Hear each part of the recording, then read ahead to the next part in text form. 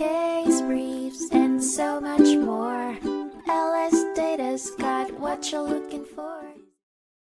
In 2002, the Supreme Court of the United States heard a case known as Ashcroft v. Free Speech Coalition, which questioned the constitutionality of the Child Pornography Prevention Act, CPPA. This act prohibited the distribution and possession of sexually explicit images that appeared to depict minors, but were actually produced without using real children. The Free Speech Coalition argued that the CPPA was overly broad and violated their First Amendment rights. The court focused on whether the CPPA was too vague and overbroad to be enforced, and whether virtual child pornography was protected under the First Amendment. Ultimately, the court ruled that the CPPA's provisions were unconstitutional, as they criminalized protected speech and were overly broad and vague. They found that these provisions violated the First Amendment's free speech protection. Moreover, the court determined that virtual child pornography did not harm children and should be protected under the First Amendment. Instead of banning such material, the justices suggested that the government could protect children by imposing severe penalties on those who sold,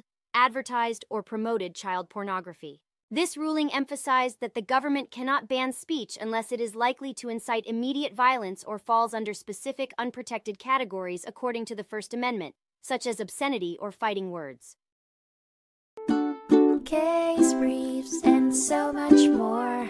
LSData's got what you're looking for. Visit lsd.law, elevate your mind. Leave the stress of class.